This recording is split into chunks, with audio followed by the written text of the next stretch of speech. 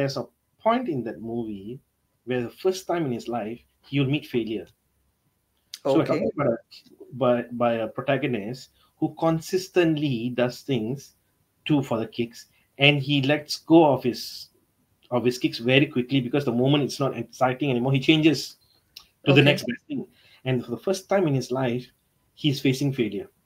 What will be your natural response to such a person who's had success all his life, bored of it, and suddenly he meets failure? What do you think he would have done? We would expect him to break down, depress, and right.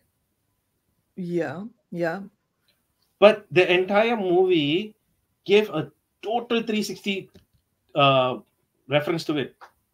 This guy was kicking and dancing and celebrating his failure. He said, "This feels great." I know. So, No, I mean, what is the reasoning behind it? because it felt great to lose for the first time. Oh, it's unfamiliar territory. And unfamiliar territory means you learn more and you grow more.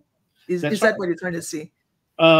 So when I saw that, it suddenly taught me that I can celebrate failures as well.